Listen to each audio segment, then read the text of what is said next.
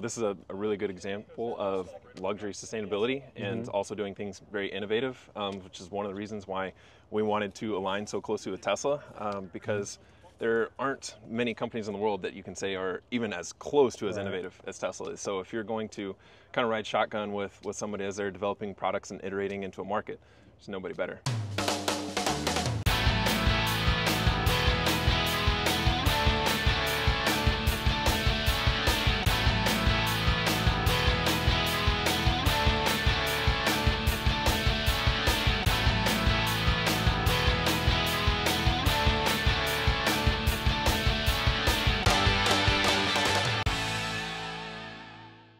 Well, for today, I'm out at a very interesting installation here at this house.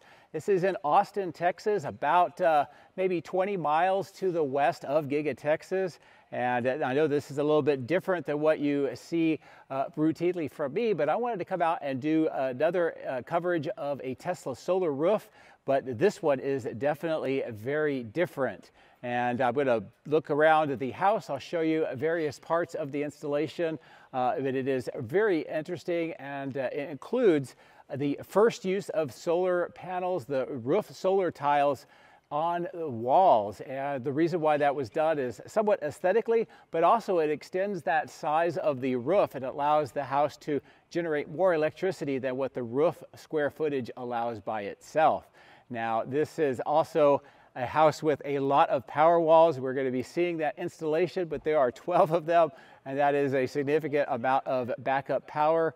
I think this house is going to be set for quite some time in the case that we have power outage around the area.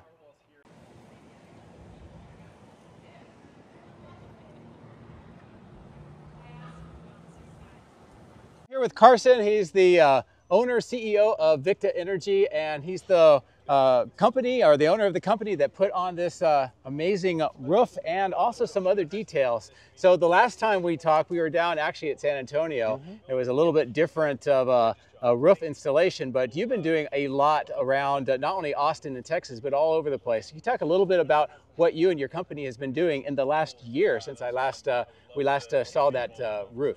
Yeah, certainly. So I think the easiest way to sum it up is doing elite roofing and sustainable luxury.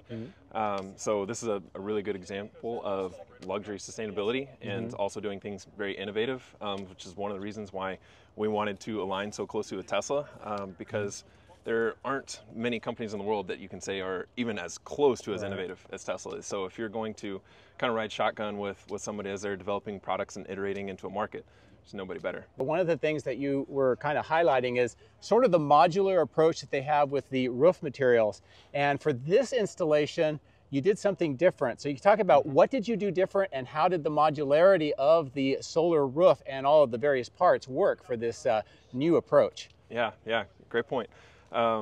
So the modularity of it certainly helped. The other advantage that we have is we have a lot of folks that have been doing this for a long time with Tesla. So we have guys that have been doing this for 4 to 8 years.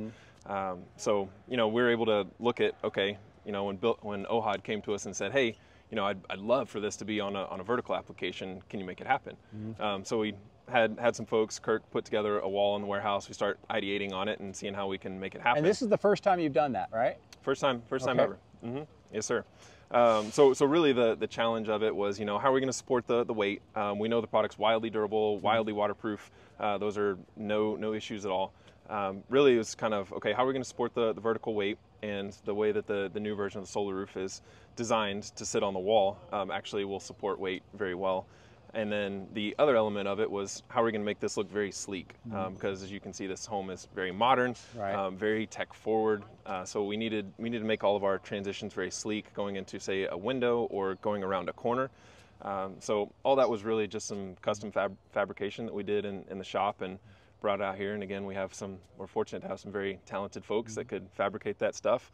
So we drew it up on a whiteboard, and won't get into the specifics of the design there, but drew it up and the guys made it happen and made it look great. Did you work with them, and did they collect data that they're going to maybe use for future Tesla installations? We did work with them. There's ongoing discussion, because we're pushing the limits of the product and a new application of it, and that's something of.its also likes to do. The builder of the home likes to push the applications and push, you know, what's possible from an innovation standpoint and product utilization. So we did have some back and forth conversation, but essentially, you know, as long as we met the minimum pitch, there wasn't a maximum pitch that we could use it for. So as long as we could secure it and make sure that we would get enough sunlight on there to produce the voltage we need, then should be really good to go. Okay, well, Tesla is very you know, known for their iterative approach and also kind of like collecting data and seeing how things work over time. Are they monitoring this installation? Are they going to be watching to see how this the durability of the solar panels on the walls, or is there going to be a connection with Tesla moving forward? Okay. They definitely have access to the data that'll come from this installation. We'll also have access to the performance data, so we'll be able to monitor it and look over time. Okay. And super excited to see what happens in the market with it. So we'll be doing it on multiple more installations.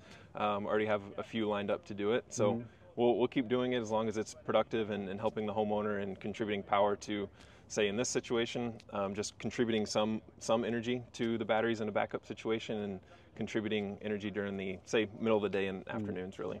Yeah, so is there a difference in pricing when you're installing it on the roof versus on the walls, or how did that work out? Yeah, well, this is obviously the first time it's ever been done, so it was kind of an iterative approach. The short answer is it would end up being a little bit more labor time, just because it takes a lot of care in the installation. So we mentioned a lot of custom fabrication, so a lot of this, you know, is not a standard product that you pull out of the box and just can install the same way you've done it 100 times.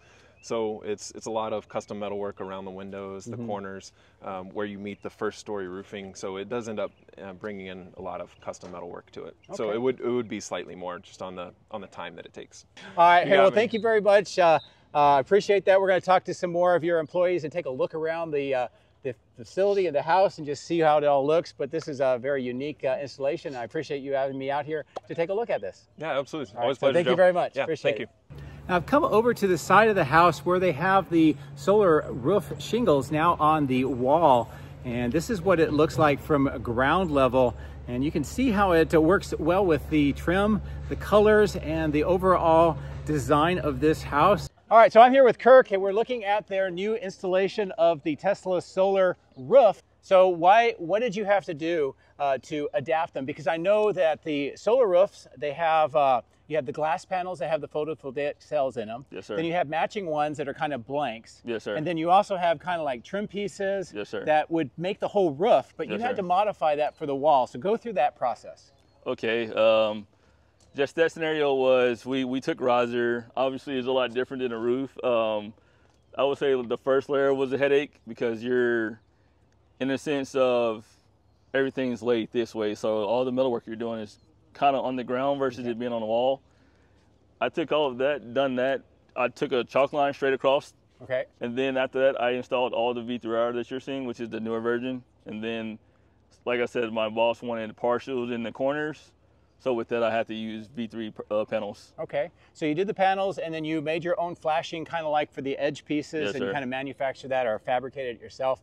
What about the underlayment? Because I know with the roof you have an underlayment panel material Yes, to sir. help it from leaking and also having a good base. Did you Yes, have sir. to use that on the walls or did you use something else? I use that on the walls. Okay, and is it the same Tesla material? Yes, sir. Okay, so basically, with the addition of making your own trim flashing pieces for the edges, you essentially just used the same material, same thing as on the wall, and it worked out pretty well. Yes, sir. If it's not filled on the roof, why would I not put it on the wall? Okay. Well, I think that's pretty awesome, and it's another option that maybe you can think about if you're going to be putting on a solar roof. You might consider maybe the walls and kind of extend that size of your roof by using the vertical as well. So Yes, that's sir. very cool, Kirk, and I appreciate you at least Yes, sir. showing this installation and just talking a little bit about how you modified the existing solar roof materials for the walls. So Yes, thanks. sir.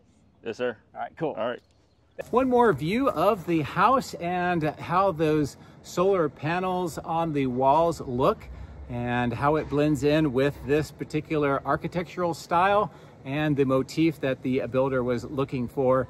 I think it looks just like a regular wall. For most people would think that anyway, and they wouldn't realize that this is something that's generating solar electricity in addition to making the look of the house. Now, what we heard is that these solar panels are installed on the south and west side of the house. That's to maximize the sun angles throughout the year and to give the best chance of producing electrical power on these walls in addition to what we see on the roof. So I've come over here where they have the 12 power walls installed.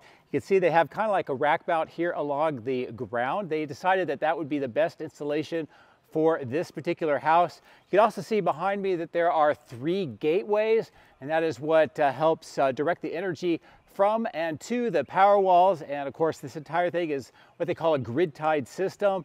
And that is a system that is connected to the electrical grid.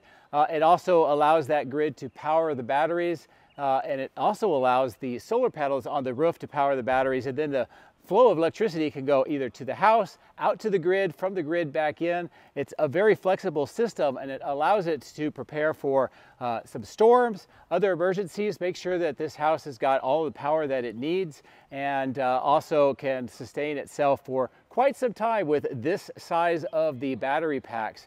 And as we kind of look around here with the video clips that I was showing you, you can get a good sense of how they installed all of this. Now, this is a 600 amp system. That is significantly more than what normal houses would have, but the particular use for this house and this owner is to try to make sure that they have power that can basically do everything in the house, from the pool, the air conditioner, all of the lights and everything else. So this is quite an extensive installation, but this is what it looks like here at this particular house, and how it all ties in with the solar roof and also those solar panels that are on the walls, which is kind of unique.